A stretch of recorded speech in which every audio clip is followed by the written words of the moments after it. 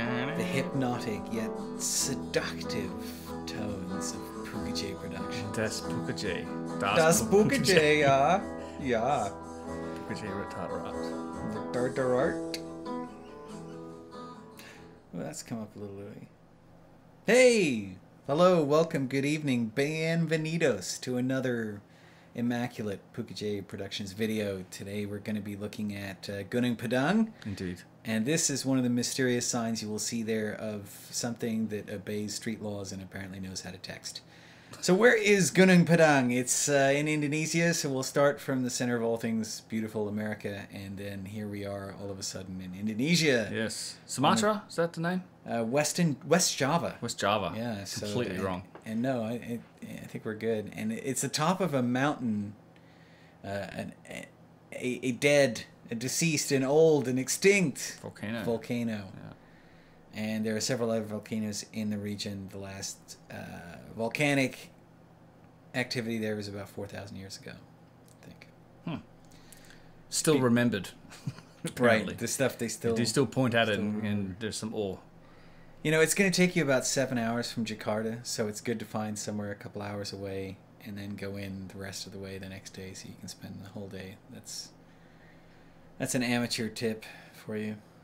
Yeah, it's hard to get to. This is quite interesting. I love this footage. You came back. I didn't go. Luke went and braved it. And this scooter ride made it worth it for me because I've got like 40 minutes of this insane little scooter ride. You're going to get some highlights from to actually get to the top of the mountain. This looks like a hell of a ride. The actual ride was 15 minutes. It wasn't the ride up. It was the ride down where my guy literally rode off. He rode up. Like we hit. I don't know what happened. All of a sudden, he squawked something in Bahasa, which like in retrospect, I think meant we're all going to die. Or poop. And he just like the bike shot off the edge and he went over with the bike. And I just threw myself off the back. You were filming? Were you filming? Or no, I wasn't filming it on the way down because I got all the stuff on the way up, and I thought, you know, we're good. And then I had to pull the bike. Got stuck between a tree stump and the side of the mountain. Hello. Hello. Pause for the convoy. Thank you. Thank you. I love this part, like running like you're basically out somebody's bathroom. Yeah, right behind somebody's house. Hello it's a there. really weird little trek. That little village. There's a couple of little spots where there's people, and there's Mount Gede. Which is about 270 degrees off of the terraces from Gunung Padang. AndrewCollins.com, he and a guy called Rodney Hale were doing some work on the astrological alignments of Gunung Padang. I haven't heard anything recently from them, but that they were working on that. So this is the idea of what geologists tell us is here, right? The top terrace, Terrace 5, and all the way down to Terrace 1 being man-made, and then according to archaeologists, everything else is natural. Right. And this is where the debate begins. Right. And then volcanologist, seismologist, Dr. Danny Hillman Nadajawawa had come here and done some excavations and found some stuff and did some core samples and discovered that some cavities. Some cavities, and he also discovered apparently that everything, not just the stuff in the pink that you see on the screen here, but under the green, all of that most of the way down the side of this mountain is stacked columnar andesite, which could possibly be man-made. Yeah, some interesting DNA results. I mean, we covered a lot of this. We did a podcast on it. I think it's number 2 or 3. We talked a lot about Gunung Padang. It's kind of a preview trip to this trip, and this is the report out. We covered a bunch of what Danny Hillman found with his drill samples and the DNA results. And I think you were telling me that there was some questionable parts of that. It's hard to rely on that one drill core sample that came back with these results. Yeah, and say specifically because they came back with like 26,000 years.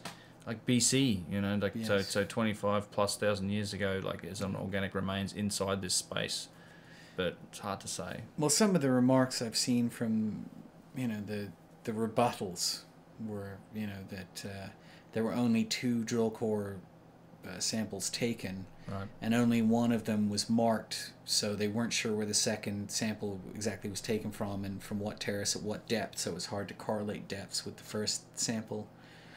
And then apparently there were some anomalies within, you know, like many thousands of years occurring within, you know, just a few inches of soil. Yeah.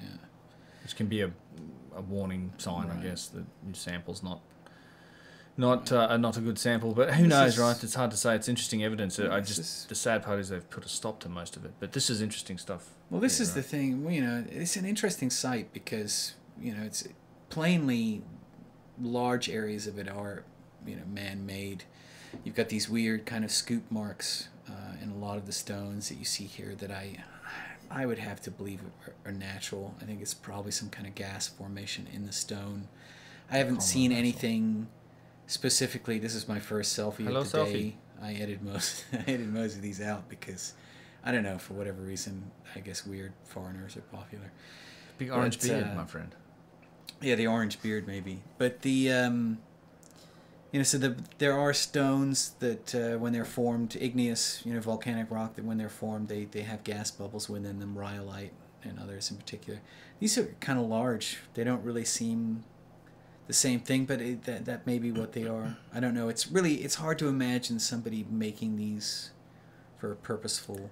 They form basically. That's the idea. This columnar basalt forms this way, right? It's a naturally occurring stone that then breaks off or can be used in this way. These aren't specifically shaped so much this way as much as broken off and used, right? That's the natural. Yeah, I mean, it comes up in like very often in a honeycomb, you know, shape, and it's roughly hexagonal. Well, some of them are a couple of tons, you know, but it's nothing like you see in Egypt or Peru. There's no master stonework. There's no joins. There's no, you know what I mean? It's right. It's a large work that was done for a specific reason. And it's all these terraces that piled up these stones basically on top of each other, and that's now what you're standing on is the top of this formation. Yeah, this is the top of Terrace 5, and this is Raymond. This is met him in Egypt on the Hancock tour. He and a couple other people have come on various trips with us, and he's just knocking. A lot of these stones here are really resonant, like the ones we do find in Peru. It's whatever's these stones exactly whatever it is in their composition that makes them resonant. I'm not sure what it is, but they do kind of ring like a bell, especially if you knock on them with another bit of stone. You know, it really. Yeah, we find that a lot of places. I remember that was one of the first times I got exposed to it. Was Graham on that Graham Hancock tour, jumping the line and just slapping the end of this obelisk, like the tip of it that was tipped over on the side. Wanged it a couple of times, and sure enough, it was and tweeted at, and he just railed at him. It was pretty funny. That one at Karnak is really something else. Yeah, that was the one. Yeah, you were there too. That was one of the first times I met you. Yeah. So interesting scoop marks in the stone. The top platforms, you know, all this stuff. Nobody's arguing that this, you know, wasn't man-made. This was obviously done. But it's worth noting that even that platform in the background, these trees off to the side, everything on here under this dirt that we're walking, it's all stacked piles of columnar andesite that's been done by humans. And you know, sometimes naturally when it comes up, sometimes the neck can turn sideways. And there are examples in nature of, you know, perfectly stacked sideways, you know, columnar basalt, columnar andesite that you can't find out there. But this stuff at the top is definitely human. So, you know, what Danny Hillman and a couple of sites I've seen, one in particular, human-resonance.org, they have some photos that we'll look at in a little bit. These are the only photos that I've seen of the so-called lower levels where it's built like the upper levels. Right. This is at the bottom of the so-called pyramid. Right. Look at our layers. If you look at our podcast, we get into the possibility that the entire structure, which is, you'll see pictures of stairs later. Like this is, you got to remember that if you consider this to be like a very long, wide, and you know, flat top sort of pyramid, you're standing on top of it. And that's the debate, whether or not the bottom of this is actually man-made. There's not much to these photos, like you say. Like it's just a couple of pictures from that one website of where they were measuring it and looking at it. Right. I think there's no real conclusive from what I saw. It's a great site. It's a really beautiful site. I didn't see anything there where I went, oh my God, this is absolutely definitely, this is proof. This is, you know, 25, 28. 29,000 years old. The bottom of this is built the same way as the top. But on the other hand, I haven't seen that. It's not to say it doesn't exist. You know, they need to, you know, one way or the other, more work. They need to do more work and get to the bottom and say, okay, yes, this is possibly all man-made. come in here with a big power washer and just power it all off and get it down to the stone. Let's see the thing. You know, and there is to be said for... It's like a 14-acre power washer experiment. It'd be interesting. To be said, like, for the naysayers, you know, there is a lack of... If there was a culture, you know, 30,000, 25,000 years ago that was building this, there should be, theoretically, you know, more archaeological evidence of their everyday life and all the other stuff that they would be doing that I don't think they've found. This looks like dated to that time. This looks like ruins, like there were buildings on top that were constructed of this and it's all been shaken and fallen down over time. It just doesn't look organised. Like, even if the platform is well stacked, and I know there's imagery on the side of these platforms that show it's kind of well stacked. Yeah. This looks like the ruins of structures. While you're coughing, I'm going to use a squeaky chair. Yeah. And lean back in it a little bit. So this is from the second terrace down to the first terrace. Oh, look at that. And it's a huge distance. Like, the others are a much smaller distance, but the distance down there is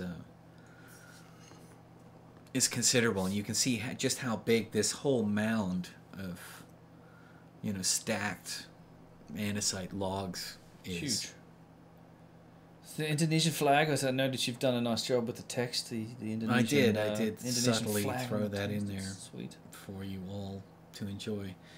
So it is a volcanic region. Mount Gede that is over here that we'll pan to towards the right is actually a double-headed volcano. And so there are several peaks and things for a civilization to the right, damn it. You know, to be aware of back in that time when they were erupting, and perhaps align their monuments or whatever too. Well, you would remember that thing going off, popping off, and if you had a culture that persisted, that's one of those things that tends to be remembered the day that the world got angry and blew up at you. This is the side of these walls. This is the sides of the platform, right? The side of the terraces. Terraces. Yeah. And you know, you can see occasionally some of the stuff we just passed that's laid out like sideways as opposed to these, which are endways. If you just kind of looked at this end on it, you'd almost think like it's a normal wall of rocks, you know, kind of almost Inca style. But obviously it's not. It's piles and piles of these. It's a lot of work. These logs, and they're heavy. Yeah, I mean, those, to try and lift either one of those, it's a few dudes at it. I mean, it's not. You're right. It isn't the 20-ton blocks of anything. It's just, and if you're just kind of laying around and you use them, it's all doable. There's no stunning, you know, masonry and you know, temples and columns and things like that at all. It's just this sort of megalithic old stuff. This would be like Zahi Hawass National Project, where everybody comes together and they lift things and they put it together and it makes one thing. Like when he gives his national project explanation, right, it could explain something like this. Yeah, it doesn't explain. There's no. It doesn't explain the pyramids in Egypt, and you're not seeing high technology here. This is that was another. I mean, it's an effort, and it probably took some planning, but. Not evidence of some sort of high technology pre-cataclysmic anything here. This was another very resonant stone. It's funny, while I was looking at this and knocking on it, it was ringing. And a couple of guys came over and I thought, I thought I'm going to get yelled at, you know, because I'm so used to Egypt and Peru where you can't touch anything, don't look at anything, don't be in the same area. No pasa. Right, no clam bar. And no, these guys came over and they were like, oh yeah, these ring, and what do you think, why is that, and what were they doing? And crystalline content. It was just really cool that there were a lot of people that were interested about that stuff. And those guys hung out and were like banging on that thing for like an hour. Jamming on the rock. Yeah. It's a unique place to wail. So yeah, this is Terrace 1, and again, you see that like the kind of snaky undulation in the groove, you know, that are in the inside some of the stone. You know, don't know if it's formed or if it's natural. Seems natural. I think it's natural. I really do. Yep. Like, I don't really see much evidence of them. There's no real obvious chisel marks, or it seems like everything was pretty natural. This was a structure, I guess? This is something? Yeah, this was a structure. And then this here to the right is another huge mound that's also a structure. And, you know, I'm just... Look at the grass. It's just blown in. The dirt grass is growing. You can't be bothered digging it out. I mean, and then these trees have taken root. This is, I love that about the trees Southeast have Asian pushed stuff, a lot of these structures out of the way. You know, they've just like grown up through it and just pushed it all. There's something to like the same as the Cambodian sites, right? There's something to those places in the jungle where the tree just starts to integrate with it and it becomes very beautiful. Yeah. If perhaps hindering to the archaeology, but it's beautiful. Life just chews it up over time. Planet just eats it up. So what's really a question, I think, is like all these trees over at the side there and around here and this whole mountain down the side to the edges and beyond. Is it all stacked columnar andesite, or is it a natural hillside and just these terraces are built on top of it? That's the question. I mean, orthodoxy will tell you it's just these terraces, and they attribute that to what was in our podcast. It was only a couple of thousand years back, right? I say only, but it was definitely a Stone Age-esque, not Stone Age, but hunter-gatherer society. Which it's hard to believe that hunter-gatherers can do even this. This is, I mean, let's put it this way. I've been to Armatini Island, and there's if you've ever been there, you can walk this path that's been there for a long time, and it's all terraced. And the people are repairing the path. They're just trying to repair the path, and that is hard work trying to replace stone. And these people terraced entire hillsides, and I mean, this is the work of a lot of people. It's hard to pin it on hunter-gatherers. You've got to have a big lot of organisation just to make this. It's also really hot and humid, and you're in the middle of a jungle. Yeah, it's a lot of resources behind it, which is just like, what the hell were they doing? Yeah, again, this is Terrace 1. We're going to walk around the side of some terrace. Again, there's some more of these bubbles or holes in the stone. Talked over the staircase, but that's the whole debate, is that all staircase part down the side of the pyramid or a natural hill? Right. Yeah. Right. I mean, there's stuff in the parking lot that looks like this, and I come to the conclusion that that's new. They've made that look like this stuff, but if the whole hillside all the way up is built of this stuff, there could be a cavity, there could be other things in there. Right, then it could well, be that this stuff was built by a human culture 30,000 years ago. And I'm a believer in the pre-cataclysmic civilization. I think it makes a lot of sense. I think a lot more stuff about our history makes sense if that's the case. Yep. And I would like for Gunung Padang to be part of that story of how we discovered it. I just didn't really see anything there that was so conclusive. And, a lot of that's because they stopped the work. They're just not, they're not doing it.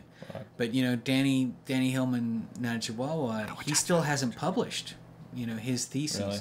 Okay. See, this is interesting here, too, because this is the corner we just walked around.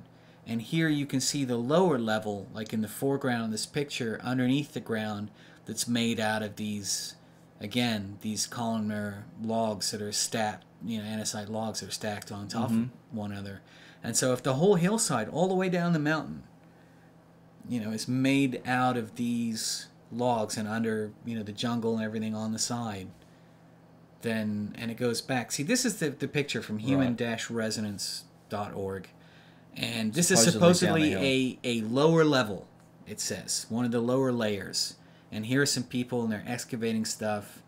And it looks stacked up. It looks stacked up. It looks sideways, and... But you need to, I don't know where this is or if there's anything else behind it. I don't, this is a picture they say is from Gunung Padang. It could be from, Siberia with a couple of Asian people in it. And here's, these are pictures of the orange concretion that they talk about that's around this stuff. And some ancient cultures, we were in Kerala. That's 5,000 years old at least. They were using concrete and mortar there. Yeah. So it's possible, but there are geologists who are also saying, that this is, iron that leaches naturally out of the columnar basalt. So here's other examples of columnar igneous rock. This is Devil's Causeway. That was Giant's Causeway, and this is Devil's Tower. In Wyoming, I think. Giant's Causeway is in Scotland, right, or it's in Ireland? I think it's in Ireland. This is California. I think this is part of Devil's Postpile. And Devil's Postpile. Yes, it's amazing. Yeah, it does, and it's not too far from here. We should go see it. This is Monte Cristo, And this is, you know, you can see this is in Spain somewhere, especially that stuff in the background. You can kind of see it looks similar. It's not exactly what's going on. That stuff on the top definitely still looks. This is Scotland. This is Fingon's Cave, the Isle of Staffa. But this is in Utah. No? Utah. Yeah. Step Pyramid, it's called, or Step Mountain. It looks amazing. The wall looks amazing. And it's, man, look at that. I looked at that, and it's, you know, that's a natural formation. So if nature can do something like this, and this is what we're showing in the seismic record, then, you know, we're going to need to get it. You can see when you get closer, this stuff is joined together. You know, when it was still hot, it's still formed up that way. Yeah, it's still formed up that way. It hasn't just been stacked. And it's not quite like this, I guess. You know, it's hard to say. It's possibly within the measure of variation that occurs in that type of. Yeah, see that look. It does look similar, doesn't it? But it's not joined, I guess. It does look stacked. Right. If you had to tell me, if I had to look at that coal, I'd tell you I'd say that's been man-made or it's been stacked that way. This has definitely, I think, been man-made. So if it's like this all the way down underneath, then that's. But it was hard looking at that one picture of those guys with that stuff in the really wet, soft mud. You know, mud. Where they've carved it in and they've excavated. It's really hard to. It's really hard to say, and you know, Dr. Hillman Nadajiwawa still hasn't actually published, you know, any of his stuff for review. So we're still waiting on any of that stuff too. So the conclusion is that more research, it seems, is needed here. Yes, there's many questions, and this would. It may fit the picture of the past, but I think it needs the more research. There's nothing. You didn't see anything conclusive just going there, right? It's impressive. A lot of work, man. Holy crap. But I mean, I think you'd have to really get down, honestly, into the jungle, and you'd have to look. You'd have to start digging, and you'd have to start looking at whether that stuff was all. You know, I don't know any other way other than, you know, fancy technology to go and have a look. But even that, beautiful, you're going to get, you know, stuff bounced back, and then you're still not going to have actually seen it. I think you're going to have to dig it up to actually know. I'm glad you went there, man. It looked like a great trip. One day maybe I'll get there. I'd like Indonesia. I've been there a lot. I just haven't made it to here, but it's a nice one. It's a beautiful country. It's definitely worth visiting. Hope you guys enjoyed it. We did. We went up to where did we go? Lompoc, and then the Gili Islands afterwards for a few days. It was beautiful. Yeah. There's Mount Gede off in the distance.